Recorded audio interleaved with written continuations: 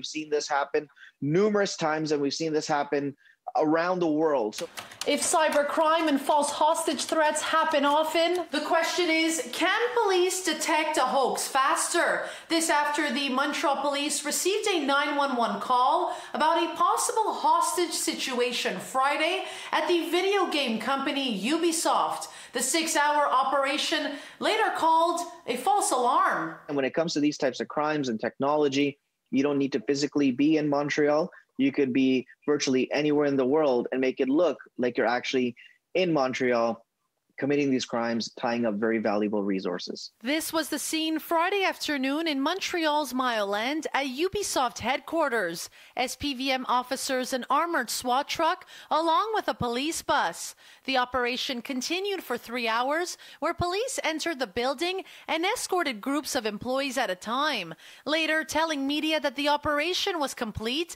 and that there was no threat.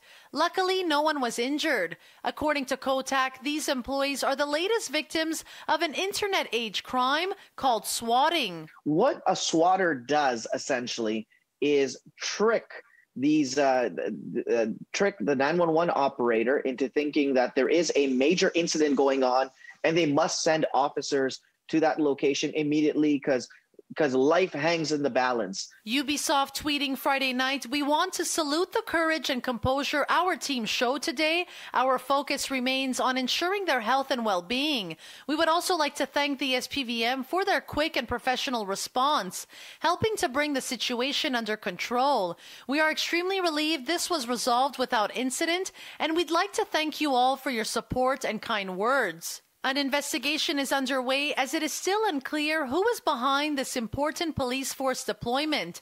But Kotak says these internet users are extremely difficult to track down. These things aren't done overnight. This is not you push a button and you get these answers. These cyber criminals are smart. They use multiple proxy servers. They put anonymizers. Essentially, they're able to hide behind a computer, bouncing their address all over the world. In Montreal, Melina Giubilaro, CityNews.